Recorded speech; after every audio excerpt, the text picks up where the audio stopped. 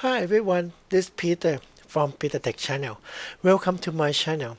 Today I am sharing with you how I connect to Snowball Edge and transfer data to it.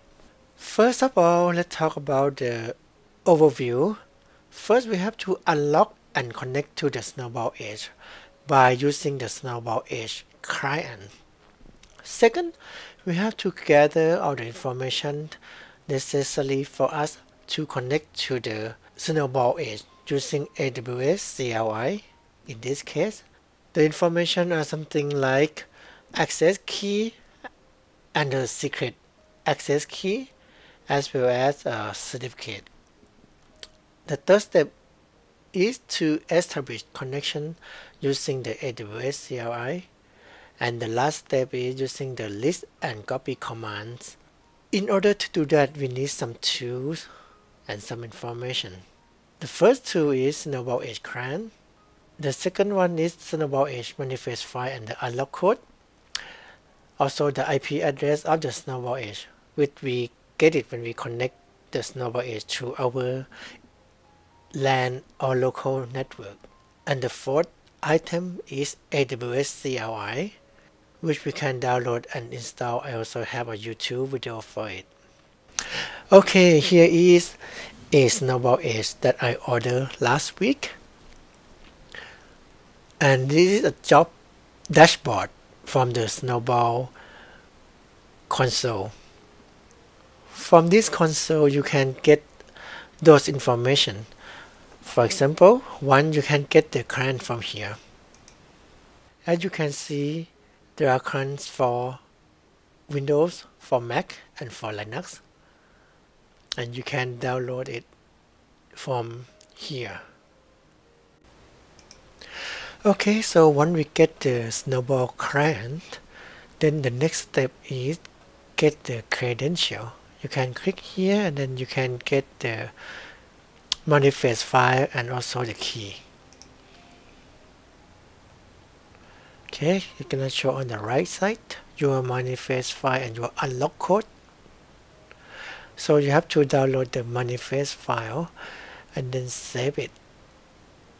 And then once you connect your Snowball Edge to the network, you will get the IP address. Right, so that step is done, and then we download and we save the manifest file already. You also make a note of your unlock code.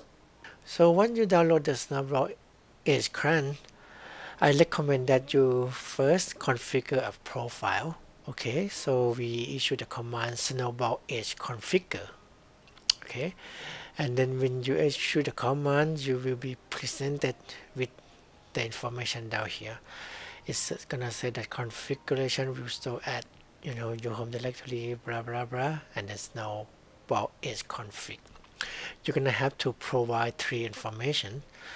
The first one is the path to the manifest file that you download, and the unlock code that you make a note earlier, and then your endpoint, which is the IP address of your Snowball Edge. Example is down here. You run the Snowball Edge configure. It's gonna tell you that okay, the configuration file will be stored here, and then you provide the manifest file, you provide the unlock code, and you provide the endpoint, and that's it. And now you are ready to unlock the Snowball Edge. So you already have the profile configured, so you can run this command Snowball Edge unlock that device. It will unlock the Snowball Edge. Or if you didn't configure the profile, you can use the full command like this: Snowball Edge unlock device. You specify the endpoint, the manifest file, and the unlock code. After that, your Snowball Edge should be unlocked. It's gonna take some time, but you can issue command to check the device status. After it's unlocked, then you can get the access key and the secret access key by issue the command here. First of all, you issue Snowball Edge list access key. So once you have the access key, you're gonna use the access key in the next command, which is Snowball Edge get secret access key that access key, ID access key. And after that, you should get both access key and secret access key. Now you have both keys that we're gonna use later on. Here is the same example. So in the Snowball client bin folder, if you run the Snowball Edge command with the list access key, you will get the access key, and then you use the access key, the next command, which is the get secret access key, then you're gonna get the secret. Then now you have both access key and the secret access key. So next step is to get the certificate file. You're gonna need this certificate if you want to transfer data securely between the server to the Snowball. Okay, so you're gonna issue the command Snowball Edge list certificate. You're gonna have the certificate on, and then you're gonna use the certificate on in the next command, which is Snowball Edge get certificate. Then you're gonna have to create a certificate file from the text file. You will be presented with the certificate information. You're gonna have to copy from the very beginning, which is from here, from the very first dash to the last dash. You copy the whole thing, put in a notepad, and then save it as a .cer file. Now you have all the information necessary, and you have two choices at this time. Okay, there are two methods to transfer file. One is the Amazon S3 adapter, and the other one is the file interface. I decided to use Amazon S3 adapter in my case because I expect that I'm gonna transfer some file larger than 150 GB, which is the limitation that the file interface cannot do. So AWS also recommend that you don't mix the method. Don't use both S3 adapter with the file interface. You have to use either one of them only. My next step is create the AWS CLI profile using the access key and the secret access key that we got earlier. So this is the command.